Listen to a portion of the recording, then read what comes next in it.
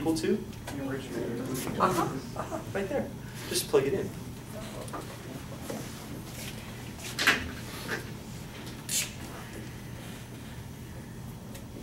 So you're going to find dy dx's, but if you're taking second derivative, you will have already solved for dy dx. That's cool.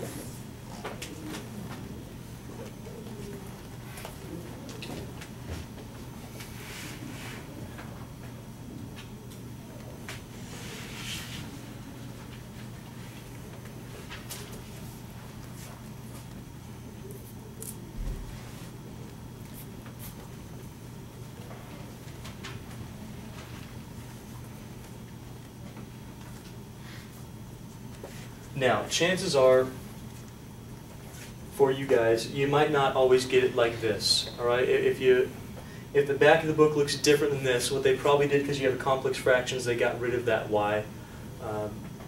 If you wanted to get rid of it easily here, instead of finding a common denominator, just multiply everything by y, and that would get rid of it. So multiply y, multiply y, multiply y.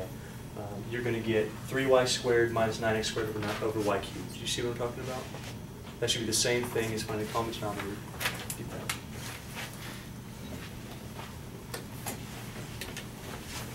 You don't have a problem with it if we leave that y in there? Would you mark us wrong on the test for that? You know, I'm not sure. I have to think on that. I would like it as simple as possible. Now, sometimes you're going to get some nasty things. And it would take you more time than that. So either I won't give you stuff that's going to be really nasty, I'll give you stuff like this that you can simplify pretty easily, or I would say just leave it, okay? Now, I'm going to come back and answer your question here. The question is, what in the world does this stuff mean? What are we doing here? Are we still finding derivatives? Yeah. And what does a derivative mean? Well, you have those words backwards, but I'll kind of understand what you mean. The slope of a point? No, not really. Slope of a curve at a point? Yes.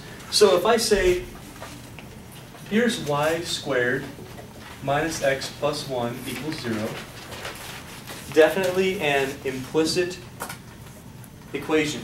Can you find the slopes of that curve at two different points?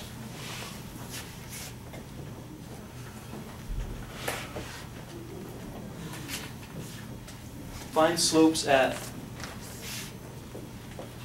2, -1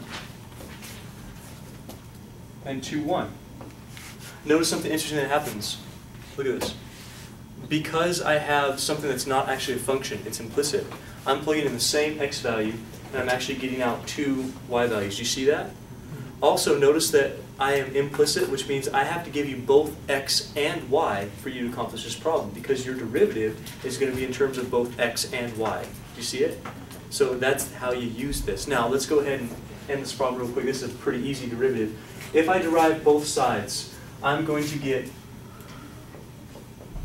d dx of the left side equals d dx of the right side. Start with the easy side. What's the derivative of 0, please? 0. Good. Derivative of y squared? 2 times d. Perfect. Minus how much? 1 plus how much? Good. Derivative here is 2y dy dx. Derivative here is 1. Derivative here, nothing. Can you solve that? If you add 1, you're going to get 2y dy dx equals 1. If you divide by 2y, you get dy dx equals 1 over 2y. What did you just solve for? What is this thing? What is it? That's m. Yeah, that's it. That's slope. That's what that is. So this is a slope function. Now, it says find the slope at 2, -1, and 2, 1. Is there a place to plug in the x? Not even a place to plug it in. I don't even care about that. Plug in whatever values you can. If they had both x's and y's, you'd plug in both x's and y's. If it has only x's, plug in x's. If it has y's, plug in y's. So what we're trying to find is the slope at 2, -1, 2. For 2, -1, I would have 1 over 2 times -1. For 2, 1, I'd have 1 over 2 times 1. This one gives me -1/2. This gives me +1/2. Interestingly, here's what we've done. We found the slope of that thing at the 2 points. So 2 different slopes because we're going to have 2 different outputs for that same input. Interesting question. How many people understood what we talked about so far today? Okay. I'm going to start you off next time with quite a brain buster. After that, we're done. There's really only one more problem that we have to do. So I want to show you a couple things about that. Now, we'll start on that next time. All right, so today, like I said, we're going to continue talking about implicit differentiation. That's what we're doing. We're still finding a derivative, but we're realizing that we can take this implicitly. So if we can't solve our function for y like that, which this is actually an equation, not a function, but if we can't solve it for y, that's called implicit. So this is definitely an implicit equation. We're going to be able to find the derivative, which still means slope, of that thing. So here's the question. The question is not just this, but can you, with this equation, find the tangent line at a certain point?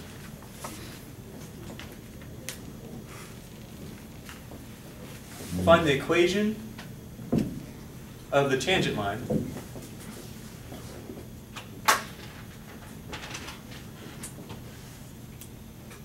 at the point 2, 1. By the way, with something like this, could I just say at x equals 3 or x equals 2? Could I have done that here? No. Not really if you can't solve for y. Because even if I plugged in the 2, you'd have a bear of a time finding out what the y would be. Does that make sense? So really with these implicit ones, they're going to give you the full point. We're going to see that for the derivative as well. So let's go ahead and let's find the equation of a tangent line at that point. What do you need to do to find the equation of a tangent line? Good, because for any line you need 2 things. What are the 2 things you need to find the equation of a line? Slope and a point. We have a point. We now just need a slope. A slope is a derivative. So we're going to go through this. I want your help with it, but I'm going to do it on the board for the sake of time, just so you see it one more time. The implicit stuff, I've already taught you how to do all that. So right now it's really just practice for you. And one thing you're going to see up here that's very important as far as our signs go. So with the implicit differentiation, it says you take a derivative, d dx, of both sides, and we treat y as a function of x. What that means is y is a function in terms of x that we just don't happen to know. So if we're taking this with respect to the variable x, and y is a function of x, we're going to get a dy dx every time we touch a y with the derivative. Does that make sense to you? So we're going to be getting that. So in our case, here's all the work shown for you. We're going to take a derivative of both sides.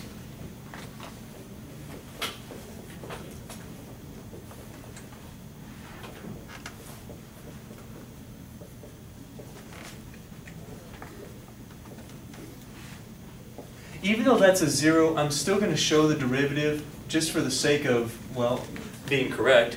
And so you don't forget that even if it's a constant or something, you still have to take a derivative of that. So we're taking a derivative of both sides. Of course, a derivative of 0 is still 0, so we're good on that. Now let's look real careful at these pieces over here. Is this a hard derivative to take? The 4x to the 4th.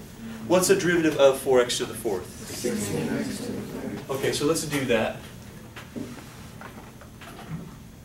So we got that derivative. How about this one? Is this one different for us? Yeah, product rule. That's a product rule. Why is it a product rule? You have one term in terms of x multiplied by another function. Sure. So this is a function in terms of x right there. That is an x.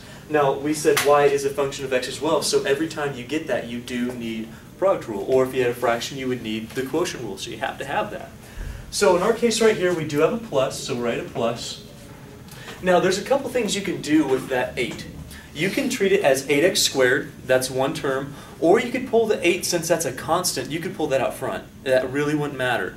Now, you're probably going to be distributing that anyway, so leave it in there with the 8x squared, that's fine. But you could pull that out. Do you see what I'm talking about? That's possible. So here, I'll just treat it as 8x squared. That seems to work okay for me.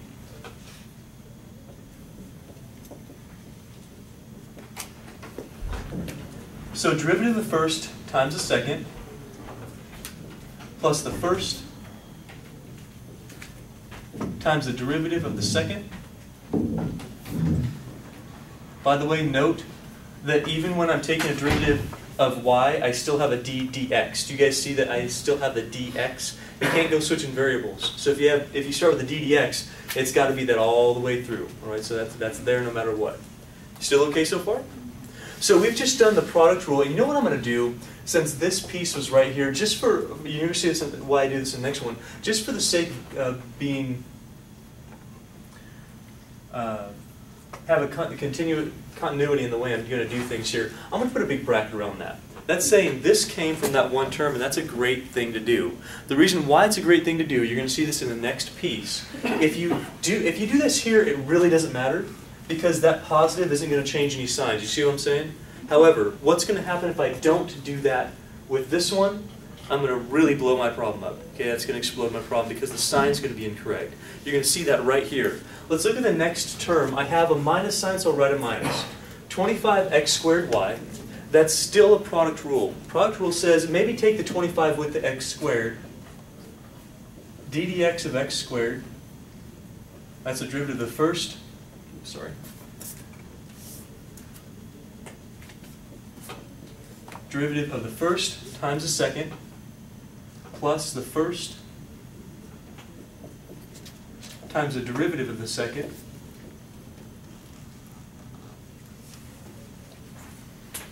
and I want you to see something. Now, when this said take the derivative of this piece, it means I'm going to subtract the derivative of that piece. The derivative of this piece isn't just this thing, is it? It's the whole thing. So if you don't have a big bracket right here, that sign's incorrect, right? If you do have a big bracket right there, that's saying that what's going to happen is this negative is going to change those signs in there, and that would be the correct way to do it. How many people see that? Okay, that's an important thing. That's actually why we did this example, just so you can see that. Otherwise, you're going to be off by a sign somewhere. And then, that's a good place for a plus. Plus, let's do this piece. What's that piece? Okay, I'll give you the 16y cubed. Do we need a dy dx on that? Every time you touch a y with a derivative, you have to have a dy dx on account of, what rule was that did that? General power rule, or in general, the chain rule. That's right. The chain rule says that.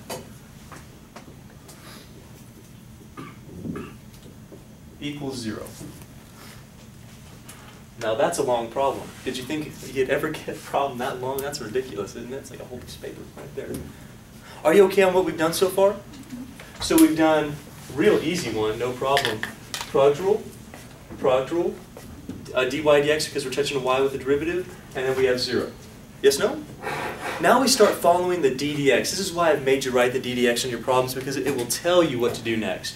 It says this piece is done. You're just going to have the 16x cubed plus. Now this piece in here, this just says do this ddx. So everyone, 8x squared, what's the derivative of that? And then it's y squared. Notice there's no dy dx because I don't need one here. This is just the derivative of x. Plus, I'm getting rid of my bracket because I know none of those signs are going to change. Everything was positive, that's okay. So this plus doesn't change anything here. That's where those brackets are disappearing to. Then plus, I have the 8x squared. Tell me the derivative of y squared, please, when I'm taking a derivative with respect to x. What is that? 2y dy over dx. Good, 2y, but not just 2y, right? If I just do 2y, you know what happens? If I do this, and I forget a dy dx, what's going to happen is you're going to be adding or subtracting this term over instead of dividing by that term because you factored out a dy dx. Do you see the difference there? That's going to really make that ending fraction, which we're probably going to get, look really weird. So it's really important to get that dy dx because that gives you another term that you're going to factor dy dx out of.